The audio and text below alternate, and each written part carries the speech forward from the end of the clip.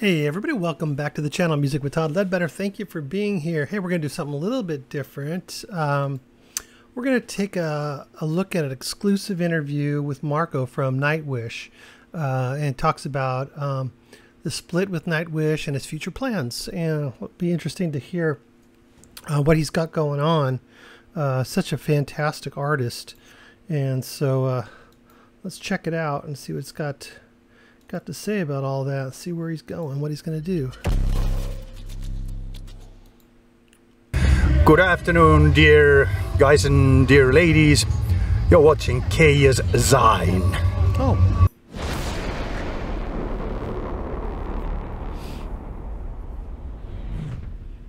Okay, so hello everyone. K's Zine is today here at KuopioRock in Kuopio, Finland, and we have the pleasure to talk to Marko Hietala. Very good afternoon. So, how's the summer been? Summer, it's been really hot. I've been spending most of it in Spain. Okay. Yeah, so at the coastline to Mediterranean it's been 30, a little bit over. So it's still bearable, but I hear that in the inland you go over 40. Yeah, that's been, I guess, quite rough for the people. Yeah, I guess so. But anyways, yeah, I managed to get myself a kind of a, it was supposed to be a winter palace, but now I've been spending more time there. Okay, so yeah. And now you have also made a comeback to stage and played shows with Northern Kings as well as a solo show. So indeed. How has it been? It's been really good. With the Northern Kings, I mean, it's over 10 years far that we've done anything together, and now that we got together, it's actually been really good fun. I mean, everybody's really relaxed, in good humor, and feeling good, and it's nice that when you have this heavy metal vocalist job tends to be pretty heavy, you don't really have to worry about the voice that much when there's 3 other guys to patch you up if you fuck up. So it's been sort of like very relaxed feeling to play those shows again. Yeah, and with the solo shows also it's been, yeah, very nice. It's everybody who's been reading something about what I've been doing and not doing well know that I considered that I might not be coming back, but I did, and now it's fun. But last year you were supposed to do the Raskasta shows, but you only did like 1 show and then left the tour, so you weren't like ready to come back then? No, not really. And yeah, and that was one of the things that happened also because it's the darkest time of year and I just had way too much time to just stay in the darkness. So I got really down, and things went good. There was a lot of things still to be handled and taken care of and find the solutions and everything, which then all this started to unravel after the new year and the spring. Okay, so that was the sort of turning point for you to get like more into light again, so to say. Yes, indeed, because they found this thing that apparently I have an attention disorder. It's not full ADHD, but close relative. And after getting this medication that changes your noradrenaline amounts in your body, suddenly all that anxiety, in like 3 weeks, it just went away. I was like really surprised to find myself, hey, I'm peaceful. So how is it with playing shows when you get that massive adrenaline rush? Well, at the shows it's just totally fine to go a little bit more wilder than you usually are. Okay, so you noticed it like that way? Yeah, I noticed it that way. Yeah.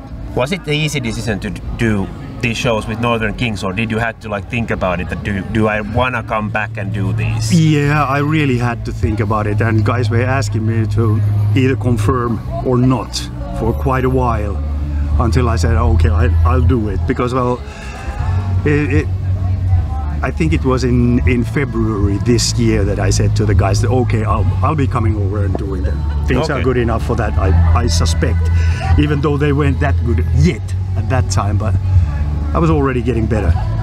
So obviously we have lived in quite different world for the past 2 years due to the pandemic. Yes. So what kind of like period this was for you? Was it like sort of like searching yourself again, or how do you describe it yourself? Yeah, the pandemic was like, it forced us to stop. And then you spend a year home thinking about things, what have gone wrong, what has gone right, and according to that I made some decisions. which were obviously to my well-being was that I will need smaller circles for now. Okay. Maybe later, but for now I'm not going to be doing huge stages around the world. I leave that to some other people. Yeah, for sure. It was announced in January last year that you will be parting ways with Nightwish. So what went through, and was it like a longer process that you had to think about before making the final decision for that? Yeah, it was a long process. Of course, the COVID year that was there, and when I had a lot of time for soul searching, it obviously gave me the last incentives to that I need something else, that if I just continue with this, I'm just gonna get sicker and sicker. But of course it's a process. Well, I've been a chronic depressive since 2010, 2011. So I've been on a permanent medication ever since. But sometimes you get used to the meds, you will need more. We did raise them during the years also, but it just didn't work. And now that I started to do them, I had a psychotherapy for over 4 years now, and then I also talked to psychiatrists and some doctors, and did that also in Spain.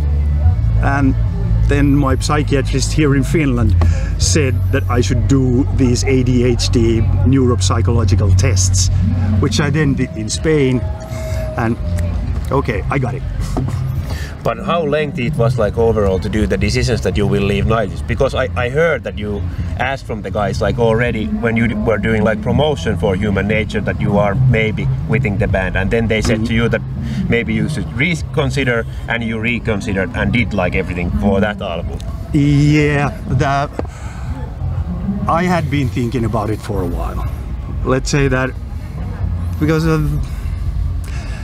I had a lot of weight, and I tend to, well, with the attention disorder, it tells me that when there are lots of trouble, then the disorder makes it into a real, chaos. Yeah. When you are overthinking. Yeah, there's a shitload of stuff coming and going and no peace anywhere. And I was, for a year or two, I was already like waking up every night at 3 o'clock to bad dreams and anxiety. And so I'd say that the whole process probably started already with my former divorce. That was a very sad time when you think about your kids and your broken homes and all that. So, and then when I started to get clear from that, then there were, well, all kinds of things. I don't really want to go any deeper to what kind of things I've gone through, but I've gone through enough.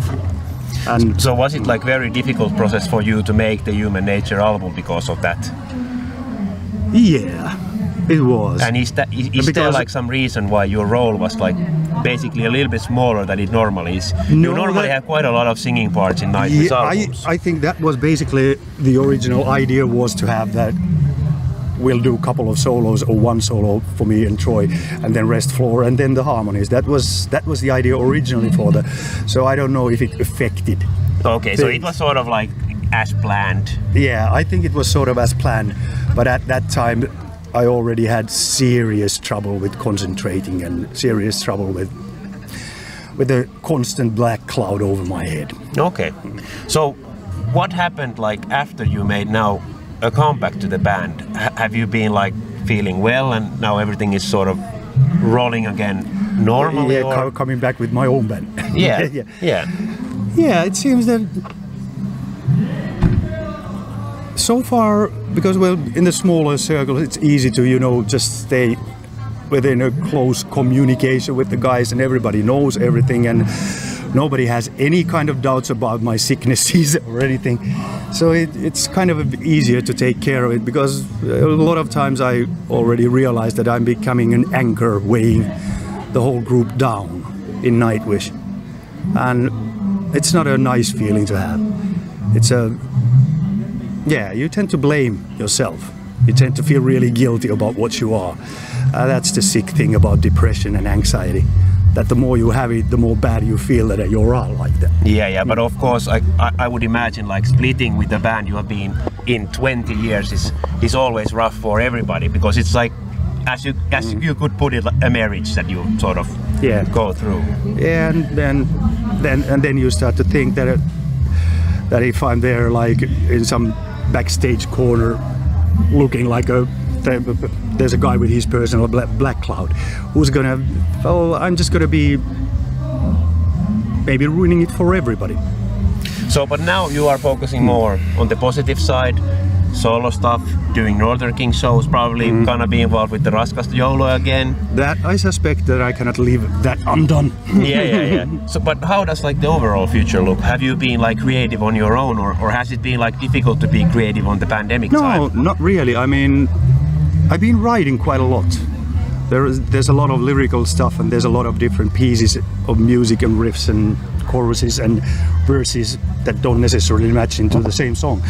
But all kinds of stuff there is, so solo album will definitely get a continuation sometime later.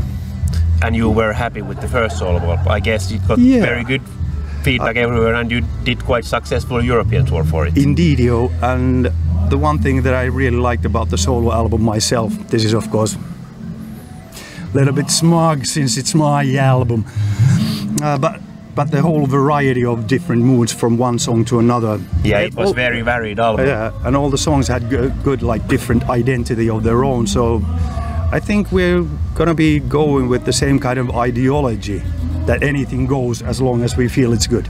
So do you already have some kind of timelining, or do you have like almost all songs ready, or are you still really. like putting pieces together? Putting pieces together. There are a couple of songs on the hard disk that wouldn't probably take that long to actually finish. So something like Give a Taste or a single or something next winter, it's very much possible. But you will still do music in the future, like health comes first, and then when you feel the right, you put out stuff, and you don't like have to worry too much or stress too much about it. Indeed, and being in contact with different managements and booking agencies and festivals and whatever, they always try to take a piece of you with it. The more questions you ask, the more things you answer, the more questions they will ask. That's how it goes, unfortunately. So I just have to be really careful that I know these days to say, hey, I'm off, you finish this. So what's the situation with Tarot? That's kind of open in the air. I mean, when Spede died, the drummer, of course people were asking that, are we going to be doing something? And we have some unfinished song stuff also on the studio hard disk and like that, which would be nice to finish, maybe sometime to play the songs. But at least for me and Janne, keyboard player, for both of us, the rock and roll should be played with a grin on your face and happiness in your heart and all that. And it feels a little bit sad. Yeah, so the happiness isn't there yet. Yeah, because well, we were together with the guys for over 30 years. At that time, you tend to build some kind of a brotherhood. Yeah, I guess that band was a very strong brotherhood. Indeed. So I saw a picture of you and Tarja. It was like a year or two ago. And I guess you live now in Spain both, or do you? Like quite closely even to each other?